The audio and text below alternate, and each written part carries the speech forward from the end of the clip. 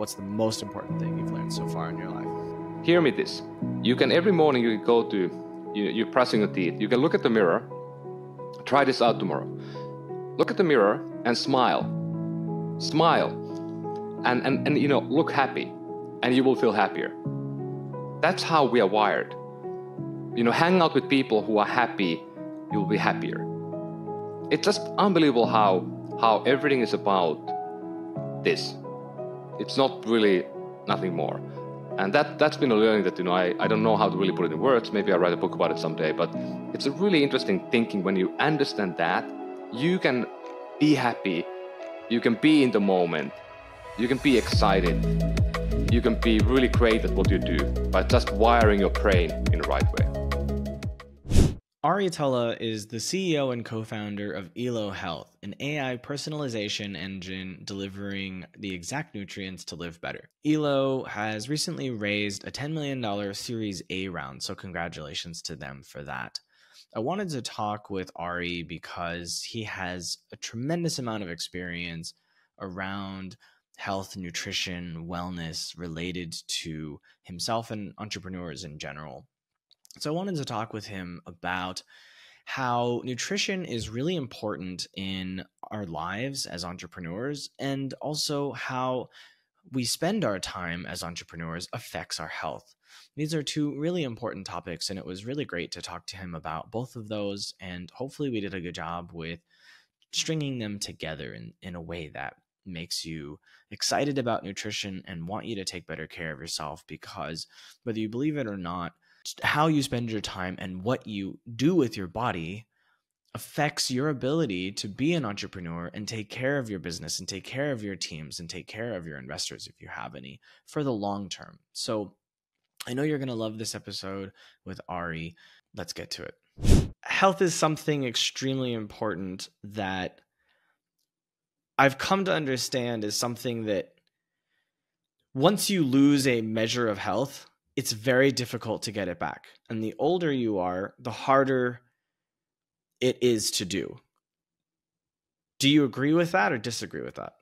It depends a bit on what you mean by health and what you mean by losing it.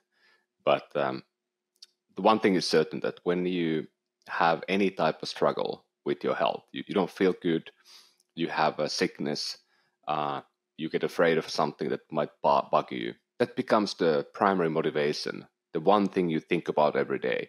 And then you can't get anything else done properly. So that is the challenge in a way. And often in health, or how do you feel, there's a lot of unknown in it. So you feel off, you don't know why. Then you end up getting to doctor's office, and you often don't get an answer. You are getting these clues. Maybe you definitely get medication, but you often don't know what's going on, and that is not very empowering. You feel always like you lose control when you go and interact with the healthcare system. You're speaking specifically about the U.S. Yeah. So I mean, primarily I've been living in U.S. for the last many years, but I also have pretty deep experience in the European healthcare system in the Northern Europe and Finland, and a little bit in the UK. I think the challenge in the US is that it's very difficult to find care, get access, and I don't know, wherever you go, you don't have time. Like the caregiver, the doctor, the nurse, whoever you interact, they are on a clock. They have 10 minutes or 5 minutes, and that's not enough to get deeper into you. And if you think about the dilemma today, you go to a doctor's office, they spend half the time or more on taking your weight, taking your measurement, typing about you on a computer, not looking you into your eyes, and asking questions. And often when we go there, we don't feel great. I go to the doctor because I feel bad. I have something wrong. And I have a list of questions. And how many times you end up not even going through all the questions you have because you have no time. So that is a big problem, in my opinion, because we really are needing help. We are looking for somebody not just to give us pills, but somebody to listen to us, maybe hold our hand when we are getting sick. So how do we fix that? I think if you asked me maybe 2 years ago, I would have said that I have no idea. But today, I think that one fix at least will be AI, and the fact that we will be able to build these companion bots, companion AIs that are able to communicate with people, talk to people, and be there when you need support. And that will happen, I think, in the next 2 years already. And it may sound cold and not real, but I think it will really help a lot, many people. I had an idea. I wanted to ask you a question. I'm going to keep it for later. It's more about the future of medicine. I think we'll probably turn some people off if we get into it, but it's really, really cool, and you've probably thought about it. But I'll keep it alone just for now, because this is more about right now, how we're feeling, how we're doing, all that. So before we decided to do this interview, we came up with the idea to talk about, as entrepreneurs, how can we remain healthy so that we can run companies in the long term? And you threw back at me, why don't we also cover how the businesses we choose to run and the way we spend our time affects our health? And so both of those things are intertwined. So what gave you the idea that this was important, what you spend your time on part and how it affects your health? Yeah, because I think if we go take a step back and think about what matters to us, and one of the key things I think in life that is important is happiness. I mean, we all want to be happy. We all want to be here and feel that we are doing the right things. We feel content, and happiness is a very difficult to measure term. But what happiness really is, if you think about broadly, it's about being able to do things you want to do, having control. Like if you are working in a shift where in a factory where you have stuff coming your way, and you can't even control whether you're going to do a night shift or the day shift. You don't have control. But in most jobs today, you have some control, and you need that. We also need people around us. We need people that care about us, family, friends, co-workers. That's super important for us. And then, of course, we need to have, some type of a goal in life. I think we all need like a vision, or like a thread that we're holding and pulling back. Like some people want to, they want to become a doctor. They become a doctor. They want to help people. So helping people becomes kind of the guiding light for the life. Some other people, they want to make a ton of money. I mean, that could be maybe not the best motivation, but that is at least something that they're thriving for. Some people want to make enough money that they can help their siblings and their parents. Maybe they get a new house for their parents. Maybe they came from poverty. So those three things, having kind of being empowered to decide what you do when you do it, having love around you, and then having this sort of a vision in life are critical. And think about where do we spend our life? We spend most of our life in two things: sleeping and working. And sleeping is kind of we knock us out. I mean, I know I'm a big fan of we can talk about later, but sleep is super important, recovery. But we don't really do much when we sleep. We are kind of we are unconscious in a way. And then the work is the other part, and that we can decide. So if you think about your life, I think the choosing what type of work, with whom you work, on what you work, are going to be maybe the most important decision in your life. And there's another point that I really think is interesting, that we don't spend a lot of time thinking the most important decisions of our lives. Like what makes us who we are. One point, of course, is that where are you born, to whom you were born. That has a big impact on what you become. We can't really control that. We are born, and there's no control on who were your parents, where did you born. But what we can control is who do we play with, who are our friends. We can also control which school do we go in the end, and we can also control who do we marry. And think about, often those decisions are all made at one point of our life. Maybe we are 16, 17, 18, 19, and we do many of those decisions. Many even get they found a spouse when 18, 19, 20, 21. happened to me. I mean, like I made all my big decisions basically within 1 or 2 years of life. And then, of course, the one big question is also, where do you want to live after you become an adult? And funny enough, like most people I talk to, they go back and we have really deep conversations about this topic, and they come to back and I had no recollection of even thinking any of those decisions. I went to school because, my friend went there. I met my wife in a bar, and I was drunk. I wasn't looking for it.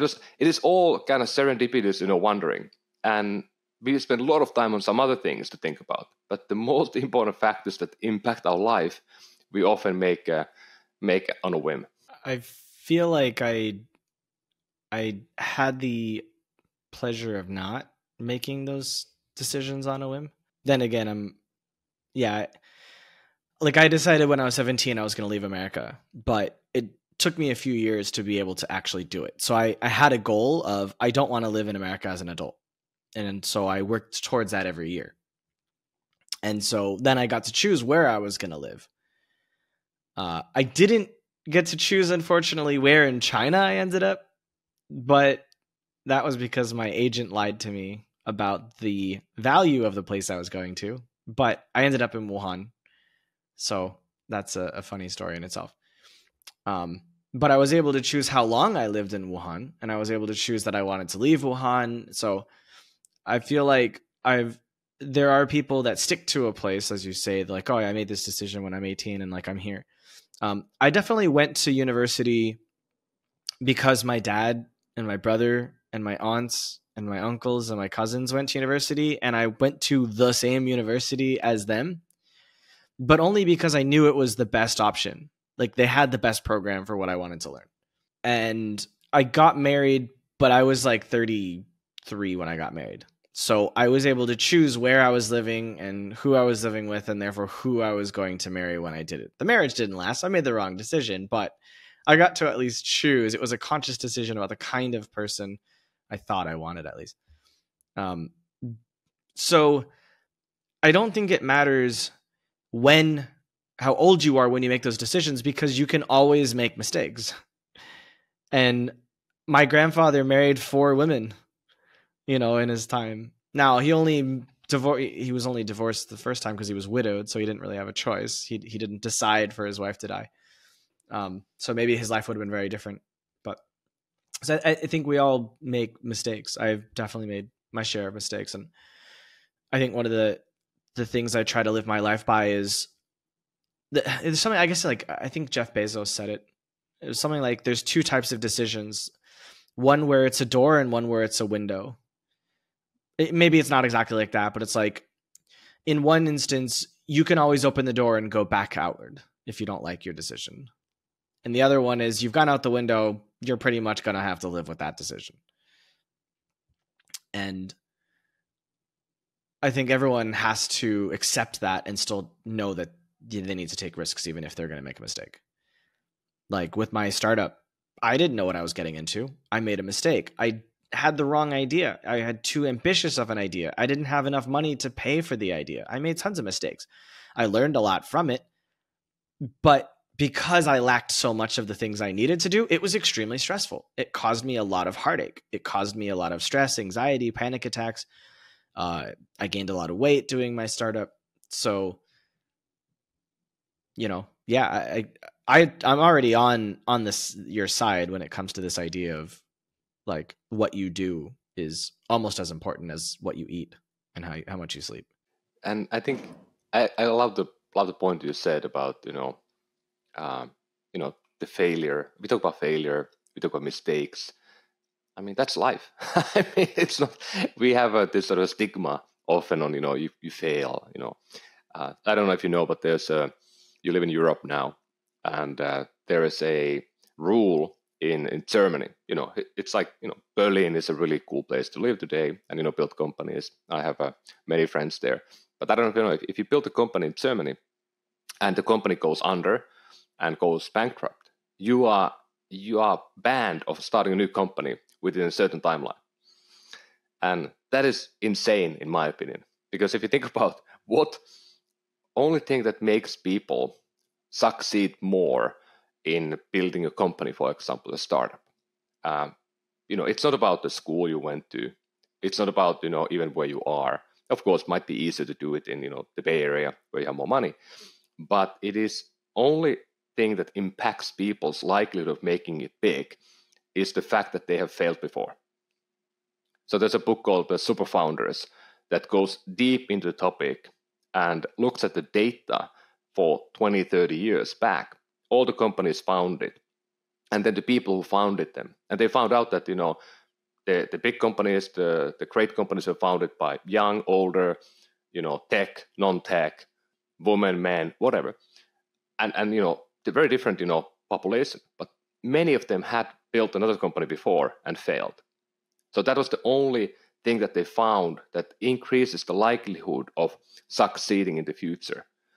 And that to me is a really interesting thing. And, I come from, Finland, and we have a really, I think, intriguing point that most people don't know, because we speak an obscure language that, only 5 million people in the world speak. But we have our word for entrepreneurship is yrittäminen. And that word is really funny when you think about it. It means I'm trialing. I'm trying. Like if you think about entrepreneurship, it's like, this motion and, I'm going to go through the stone and the wall to, make things happen. And in Finland, we call it, you are trying a little bit. By default, it means you're failing because you're only trying, you're doing it. So to me, that's like, I've been trying to get a talk in Finland a lot. And why can't we change the word? Because the word is by default wrong. And that's why I think the words matter. And what you said is the key. The thing in here in the mind is the key point. Because if we think we can do something, if we believe in something, we believe in a mission, then we can do anything you want. The brain is really powerful. It can heal our body. It can also get you up in the morning and do things you would never do otherwise. So that's why I think it's all about, you need to be balanced and you need to be healthy. Because if you worry about the fact that you have a backache or you are worrying about, being obese every morning, you can't think about things that matter if you are building something cool or you try to change the world. I think so many people start companies and they have this idea from, let's say, Gary Vee or one of these guys that are really bad influences on entrepreneurs, where they have to hustle, right? There's a saying, I'll sleep when I'm dead, which I think is terrible. I think so many people start companies with the wrong idea of what success could look like and practically kill themselves in the pursuit of that goal because of people who are successful who did that, and they think they've got to do that as well. And I've met a number of people that are very successful and never took a single dollar from other investors, and they look at life slightly differently. They work a little bit slower. They know that they're on a longer timeline. Those are the ones that are successful, not the startup founders. So many of the startup founders I've talked to are burnt out. They've gained a lot of weight. They are having panic attacks. The ones that are running companies from, bootstrap to profit, they're enjoying life. They're taking holidays. They're building nice teams that are not very big, but can take what they need to do away from them and give them opportunities to think about, bigger things. As I just feel like this whole concept of startups is a giant lie, honestly. I don't know what your experience has been, but for me, running a startup was a big fat lie. I was brainwashed into believing that it was a great thing. It's a game. It's kind of the same that, you really like driving cars. You buy old, Beamer, or you buy old Porsche, and you're going to drive, you're in Portugal, you can drive the coast up and down. I can do it here in California, Highway 1. That's really fun. Like, you go alone, you take a motorcycle, it's fun. And then, you want to go drive in the Formula Ones. That's the difference in a way. Like, I think the fun is, I don't think the people who are driving Formula Ones is really fun. Super stressful. Like you have 20 people around you, spoon feeding you the right food every moment, waking you up 5 a.m. to, train. you are a pro athlete at a different level than even many, other professional athletes. So that's the difference between, I think, we all love to build. And many of us, become entrepreneurs because we love to build. We build all our life, from the Legos to whatever we do now. And then, we are just living now, and there's a game when if you want to do it, you're going to come to, places where you have funding, and you live in this cycle where, you have an idea, you kind of build something small, then you get funding, you try to see if it works. And you are trying to compress time into, let's say, maybe 2 to 3 to 4 years. Because if you do what you said, and you build a business, for example, by bootstrapping, it can take 10 years or 15 to 20 years. And then you have how many shots on goal you have in life? You maybe have 2 or 3, because you can't build 5 of these because you just not have enough time in your life. So the entrepreneurship and the idea with VC funding, you're compressing time into finding the success or failure faster. And I think there's one point that is really interesting. And I talk about this a lot, and I think about this every day. And this week I was at the TechCrunch, the TechStar Founders Con here in San Francisco. 1,000 people within the TechStar community. It's an incubator, like a community, a small early stage funder, came together, and they talked about many things. First of all, I learned that there are 100 companies, 200 companies that were there are building AI. So AI is absolutely dominating today if you think about the new companies. And of course, people, they are building a new company. They are like, AI looks cool. Let me do something. There's a lot of money, whatever. But anyway, the point that I really learned, there's David Gowan and Brad Feld are the two founders of the TechStars. They founded the thing 17 years ago. And, they have incubated and built, 1,000, maybe 2,000 companies. And Brad Feld has written books about this, 10, 15 books. Really great mind.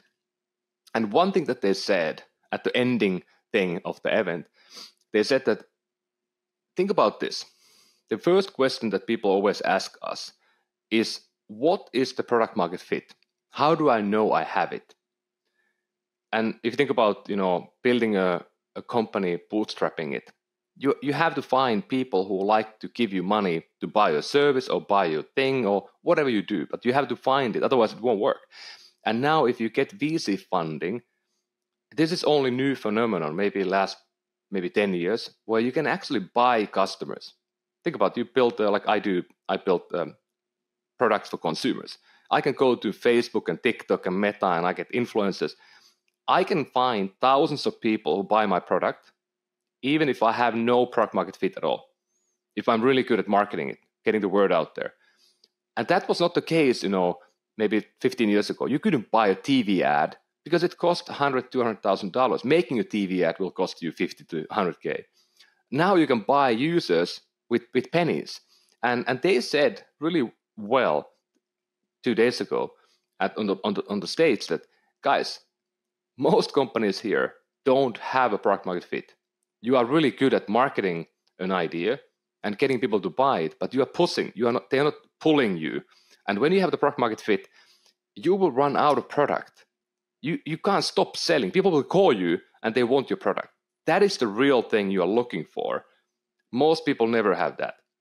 So that, I think, is one cause of stress because young people get a lot of money in the first time, millions of dollars in your bank account, not your, but the company. And then you have to make most out of it in a short timeline. That's by definition of stress, in my opinion. Hey, just give me 10 seconds of your time. I really appreciate you listening to the episode so far, and I hope you're loving it. And if you are, I would love to ask you to subscribe to the channel because what we do is a lot of work. And every week we bring you a new guest and a new story. And what we do requires so much love so that we can bring you something amazing. And every week we're trying really hard to get better guests that have better stories and improve our ability to tell their stories. So your subscription lets the algorithm know that what we're doing is fantastic. And no commitment, it's free to do. And if you don't like what we're doing later on, you can always unsubscribe. And either way, we would love a like if you don't feel like subscribing at this time. Thank you very much, and we'll take you back to the show now. I like the way they put it. That makes sense. Because I remember having people say to me, "I'll give you money when you have product market fit," and I was like, "Yeah, but I need your money to get to product market fit." Because the way I was looking at it was people giving you money and more people giving you more money than it costs to run the business, right? If you, for me, product market fit is you have profit, and bootstrap to profit businesses have discovered how to profit. That's why they are alive, and most startups fail because they learn how to build it and they grow organically. I have a friend who's run a company for about 10 or 11 years. They're about to hit 5 million they've got a B2B SaaS. They're about to hit 5 million for the first time this year. They're growing every year, but it's not like they had 1 million one year and then 20 million the next year because they hustled. Like, no, it's just not how the market grows for them because they didn't want to take other people's money. And that's fine. I used to think that they should take other people's money, but the older I've gotten, I've known them for 25 years. The older I've gotten, the more I've been like, honestly, like, you're so smart. You should, like, I'm glad you didn't listen to me to take people's money because you would have been so stressed trying to, grow your company because they have operational issues like every company does. And so they have to like take a pause for a few months and figure out what's going wrong. But when you've raised money from investors, you don't have time to stop and fix your problems. You have to just keep growing for the purpose of making your valuation look like it's going up so that your investors can get new LPs into their next fund. Because look at us, our startups that we're investing in they're growing. We're moving towards an exit, and it's just insane. And I lived that for several years, and I never want to do that again. Honestly, if the difference between me doing it again and not doing it is my sanity minus $100 million, I would take the sanity over the $100 million any day. Like I said, it's a game, and we live in a Western capitalism, running by the stock market, running by certain type of financing structure, and that's a game as well. And you need to treat things as a game, and of course they are there that you can capitalize, you can benefit from, or you can kind of work around them a little bit. And I think one thing that, I think you talked about your past and your decisions to move to China, go study a certain thing. A few years ago, I found my mom found a letter that I wrote to myself. I think I was maybe at the beginning of high school. And everybody kind of had to write a letter and seal it, and then open it when you are maybe 18 when you're graduating. I don't know. I moved, I went to army or something, and I moved out of home, so I think I forgot the whole thing. And my mom found it like 25 years later, the letter, and gave it to me 2 years ago, and it was pretty cool. I had no recollection of ever writing that letter. That's how your memory works. It's kind of funny, but I anyway opened it up, and it was really elegant. I was a good writer. Back in the days, maybe better than today, because now we only use ChatGPT and wrote on a computer, handwritten letter. And I read it, and it told me that I wanted to do certain things. I wanted to see the world. I wanted to study abroad. I wanted to go work abroad. I wanted to build a business or build a company or something. I didn't have a name for it really, the idea. But anyway, I read it, and then I was looking at it, and I was like, I have done all of these things. Game over. And it was really like a good feeling in a way that the young me had hope for these things, and then intuitively I had kind of accomplished all of the things I had written down, and then of course you want to find new goals, you want to level up, and I've been very lucky to be able to be part of building multiple different companies and multiple different things over the last 25 years, and but one thing that I've been thinking lately quite a bit is that this idea of building a company or building a startup or doing your own thing is really great for you, because you have the freedom, you have the power to decide, you have power to do the things you exactly want in a way you want and in a timeline you want. So that's wonderful. But then I look at my friends who are they went to the same school, maybe we worked together back in the days, and now they are SVP or C-level executive in a bigger company. Maybe they're not the CEO, but they are having a massive impact. Some of them are, let's say, like at the management team level now in Google or somewhere. And they have an unbelievable impact. I mean, they are impacting billions of people. And I'm still dabbling and building these small companies, helping thousands of people, maybe millions of people at most. So it's very difficult to use the vehicle of entrepreneurship and building a company and really have a true impact in the world around you in a big scale. Because the big scale impact is done by the big companies. And for you to found a big company like Google or Facebook, that's 1 in a trillion or 1 in a million. I mean, good luck. Not going to happen. And my challenge is that, having been an entrepreneur for a long time, it's very difficult to believe that I could go work in a big company as a, executive. I don't really see that happening. Only way to happen is that, maybe I build a company and sell it to a big company and then get there. But you are kind of giving up also this hope of having like the massive impact in the world around you. Because, I mean, it's maybe not good or bad, but, if you think about Facebook and those guys, even they can still impact the world in a way that almost no company has ever done. We all spend 2-3 hours of our time in different things that they built, and they are now evolving them in a different direction. So that's an interesting idea when think about, I want to be an entrepreneur. It's cool and sexy and whatever, like we talked about. But I think, at the same time, if you go to the right big companies, you can probably have more impact sooner. So I never wanted to work with a corporation. I saw my brother go through Intercontinental. He worked with them for a number of years, and he was my inspiration to run away from having a corporate job so that I could go and live in Asia and teach English and kind of find myself out, somewhere else. I mean, those things kind of went hand in hand. I wanted to leave, but I also saw him going through corporations, and I was like, I don't want that. So I've always avoided that. And to this day, I've never worked inside of a corporation for those reasons.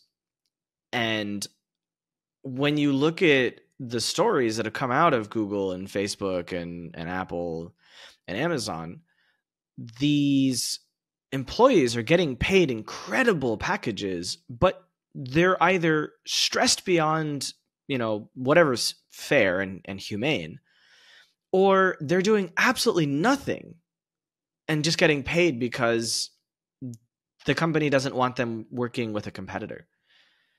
So I feel like the value you're talking about that's being provided to the world by these executives is, I don't know, maybe it's not as important as we think it is. Maybe they're not actually doing that much unless you're like the president of Amazon Cloud, right? Maybe you're the CEO of YouTube, right? Maybe like these people are having an impact, but maybe the people that are working for them aren't. I don't know.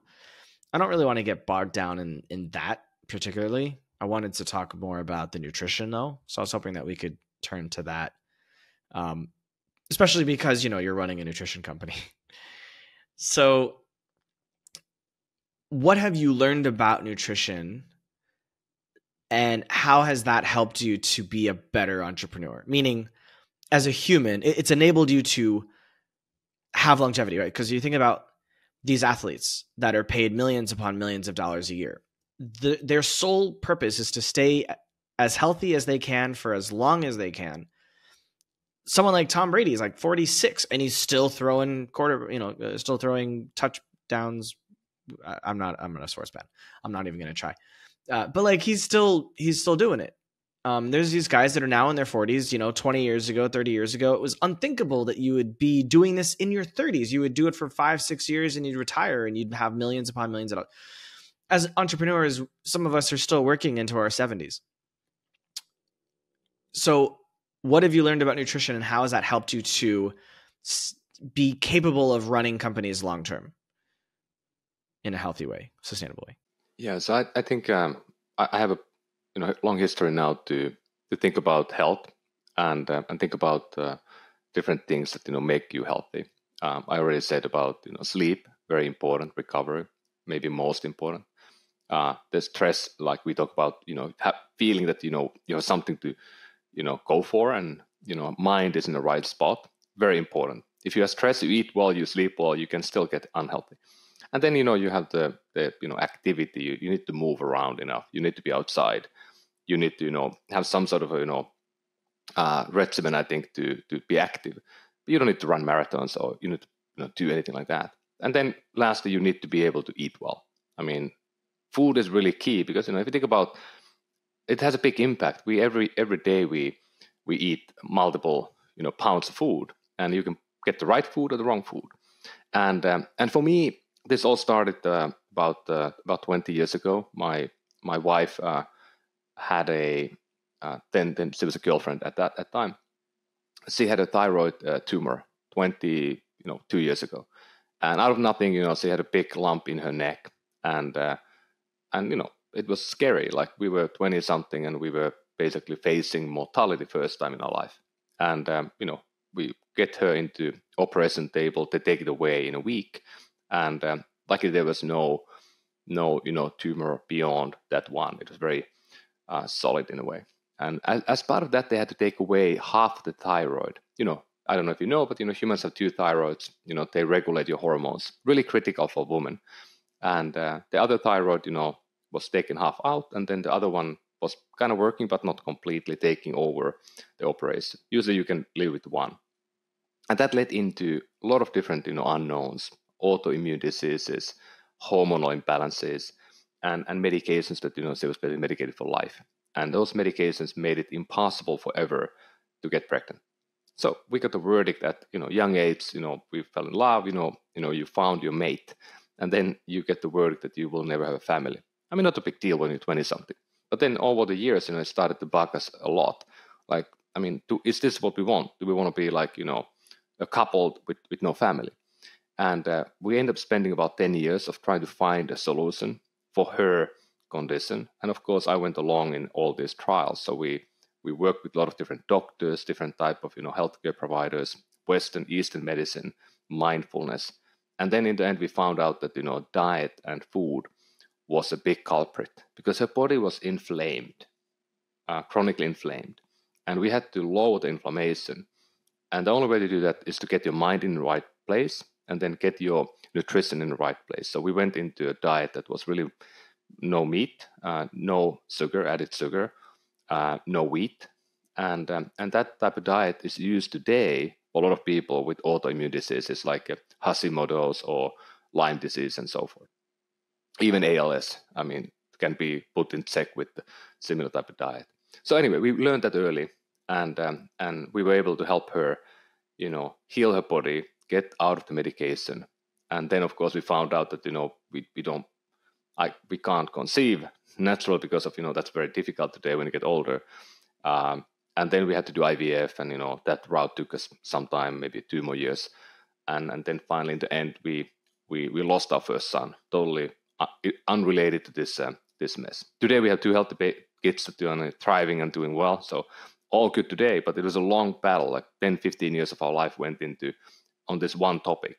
And that became my mission in life. It became my guiding light of helping people who are struggling. So I built now third company in healthcare based on my own learning as being a patient, as being in the trenches to try to fight for our life. And one thing that I learned the most, I think, was that the healthcare system is difficult. I talked about that already a little bit. That's really complicated. But then the other one is that the food system is even more complicated. And the way we eat today, we all know what to do. We all know that we shouldn't eat the pizza every day. We shouldn't eat the Coke. We shouldn't buy the frappuccino, mocha, latte, whatever bullshit that has more sugar than coffee. That doesn't make any sense, but we still do it. Why? Because we are addicted. And often when we get into this dilemma that you already said, like, we are stressed, we are time compressed. We are VC funding, we have to do something quickly now. Then we forget our own life, we forget our friends, we forget our parents, we forget our spouse, we forget the health, we forget to do. How many people that they started these companies and then, I'm going to exercise again when I get when I have time, when I do this and that. I mean, like, you can't do that. You have to have a regimen of focusing on your health, sleeping, eating, exercising, or moving you have to have that, and you have to have time for yourself, for the mindfulness. That is what I believe, and I've been preaching and practicing for 15 years or more now. People call me a biohacker. I don't think that's the right word. I'm trying to live good life and be able to thrive when I'm 70 years old. My goal is to be 70, 80 years old and to be able to do the things I love to do today, which are, of course, to be with my family, build things, have a great mind, and also be able to go and, I hope I can hike the big trail still. I hope I can still go snowboarding. I hope I can still go rock climbing at 70, and I will. And I'm doing everything I can today to have that option in my life. And that has been, I think, a really important factor for me, having that 30, 40-year horizon ahead of me when I was 30 already. And, I'm the same age as, Preddy. And, I'm still competing. I'm still performing at the same level as I did when I was 20. And I was, really like a real athlete, training twice a day. Because I'm training smarter and I'm fueling better. I'm recovering better. And it takes time, but it makes me feel great. And, it's great when I go see my classmates from high school, for example. They are all with no hair and fat and look old. And I look pretty good. So I feel great about that. And it's the dissonance in a way that, they're like, how can you look like that? And, you did all that stuff. I'm like, well, it's about decisions you make in your life. And every day we make, 3 or 4 times a decision on food we eat. And you can decide to eat the bad food or the right food. Not that difficult. And that, I think, is a really important factor that, most people just don't know how to do or don't have time to do it right. I definitely struggle with sugar. I think you can see that in my face. There was one time in my life where I was able to get rid of sugar. And that was when I got divorced and I realized I was way too overweight and no one wanted to date me unless I was thinner. And I really was embarrassed for myself. And I kind of used shame and embarrassment to fuel myself to lose weight. And it worked in a way, probably not the healthiest way to do it, but it worked. And I was able to, I basically had a keto. I was like doing vegan keto for like 6 months. I didn't. That's hard, man. I didn't get rid of the meat for that. I stopped eating meat before that. That was just, it just happened to be that getting rid of the sugar and the carbs was in conjunction with not eating meat. Even though there was maybe a year period or year and a half period between when I stopped eating meat and when I stopped the carbs. But I felt so much energy because sugar is so bad for us that, like, when you actually detox from sugar, you feel like you're dying for a week or two. You can't move really. You can't think. You have headaches. It's a serious addiction. It's worse than cocaine and heroin. Like there's been studies that have been done. You've probably seen this. I don't have the data in front of me, but I've read some of these studies and it's fascinating. And I've lived it myself. I mean, I had horrific headaches. And even when I try to get off of caffeine, I have horrific headaches for like 9 days or 10 days. So I totally get it. And if I could do that again, no caffeine, no sugar, I'm sure I would sleep a lot better, feel a lot better, have a lot more energy. Right now I'm crashing because I didn't have my second coffee for the day. And I've only recently started having 2 coffees a day. I don't even need 2 coffees. I only started getting a second coffee because I work from home, but often I'm in the cafes. And you can't just sit in the cafe and spend nothing. So like you sit there for hours at a time. You get a coffee, you get a tea, you get some sort of a meal. So it's really hard to make those decisions, to make good decisions sometimes, even though you want to. Like if I could work from home and have just my own space and my own kitchen, right now I'm sharing with other people. But if I had that space, which I'm working towards because I'm looking to buy a place in Lisbon, then I can make my own meals at home.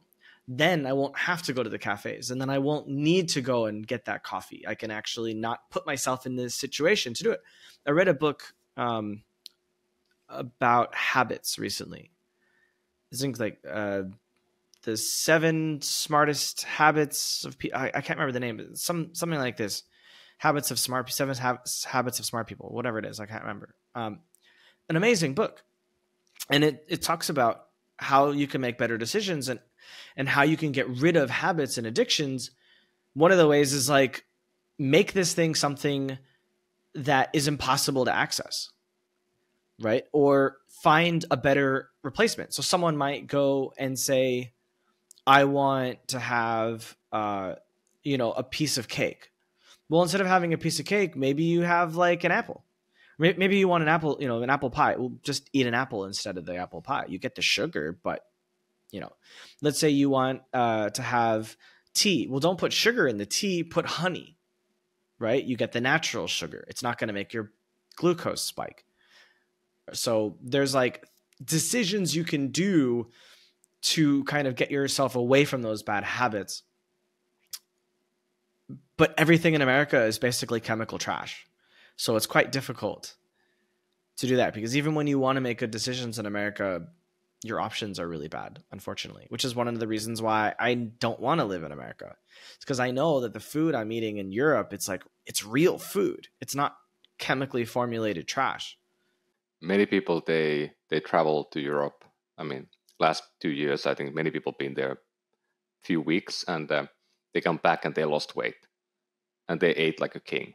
How can it be? Like, they ate bread and pasta and they just lost weight because they were eating food that is cleaner, better, less fortified by sugar or sugar type of things from anything like corn syrup. But I think the concrete here, if I give a couple points that I think I learned, and I'm really religious about myself. We start the day, and you talk about habits. I bet in the book there was a topic about when do you stack up habits, new things. You stack up them in the morning, because the afternoon, the evening, the more you want to do new things in the evening, the less you're going to do them. Because the day carries you away. Everything you want to do, a new thing, you want to start training, for example, do it in the morning before you eat a breakfast. You want to do meditation. Nobody will be able to succeed of doing that at 7 p.m. No way. You're going to be watching Netflix or whatever you do. Do it in the morning when you wake up. So that's how you have to kind of do it. And what is the most important meal of the day? It likely is the breakfast. Some people, they decide to skip it. And, today I'm fasting because I didn't train hard yesterday. I'm going to eat lunch next. But, most days, I do breakfast. And what you eat for breakfast has a massive impact on how your day will go. If you eat even like oatmeal, and if you put stuff on it like something like maple syrup and raisins, you're going to have a massive glucose spike in the morning, and that will end up you eating 15 to 20% more of calories throughout the day compared to if you eat, let's say, a omelette with maybe like eggs and spinach, for example, or you eat like a low glycemic, low carb, like a protein powder shake with maybe like blueberries and spinach and stuff, or avocado. So the difference is that if you eat the high carb, as many do, high carb breakfast every morning, you end up eating 15% more calories throughout the day. That 15% over the 10-year period will add up, and you're gonna weigh maybe 30-40 pounds more than you want. And just by switching the breakfast to be something different, you can likely start losing weight. Lunch, I tell everybody that I do a salad every day. That's easy. That's my decision. That's what I do. I stick with it, and then there's no arguing about it. I go to any restaurant, there's always a salad. Often I do a Caesar, and I don't maybe love it, but that's what I do. And then dinner, that's your time. Don't worry about it. Have whatever you want, but don't have it too late. I try to eat my dinner before 7 p.m., and then after that, I don't eat anything anymore. Then I get my fasting window from 7 p.m. to, today is going to be 11 or noon. So you keep your body in a, and I'm pretty hungry now. I feel like, I would love to eat something, but you learn to control that, and you feel good. I feel great when I want to eat lunch today. Great salad. I look for it. How many times you are hungry in a normal day? You are always, taking a protein bar here and a whatever here and there. So we eat all the time. And I've been fasting now for a decade almost. Every quarter, I fast for 3 to 5 days, like 4 times a year. Man, I mean, it was hard in the beginning. Now I'm looking forward for it. And most people are like, you are crazy. But no, I mean, like you learn, your body can survive. Your body is resilient. And the benefit you do by fasting, I'm a big believer that, you can rejuvenate your stem cells. You can reset your body. You have this time to think about, most religions in the world, they do fasting once a year. Like most people in the world do fasting. We don't do it in the Western world because, we are used to eating all the time. But to me, like the breakfast thing is something that, I really talk to a lot of people about, and hey, modify that. Don't make like a dramatic change. And I hate the diets. I hate the idea of going like keto or going vegan. That's bloody difficult. And I was a vegan for a long time. I was a vegetarian. Today I eat pretty much everything, but I'm really, really sensible about it. And yes, I do track. I have, all these different trackers. I have glucose monitors, all these things, and you don't need them. I'm more like, because I'm building a company to really learn deeply about this stuff. So you don't need to, I need to. So I track everything. And I learned that, oftentimes your body will end up being the best measurement. How I feel is going to be really important. But it took me a long time to learn that feeling. So last point of this that I really think is really cool. Like I've been using the glucose monitor now for maybe like 3 or 4 years. I use it not all the time, but quite often. And what I learned that was really surprising to me, and I didn't believe this possible even before, but I learned a new sense in my body. I can feel when my glucose is going up and down. It's like an inner ear feeling. And I didn't have that before, but because I have had a sensor for so long, I learned that. And now I can, when I eat something new that is not good for me, I can feel it, my glucose going up in real time. And how cool is that the tech enabled me to have a new feeling in my body, a new sense in a way.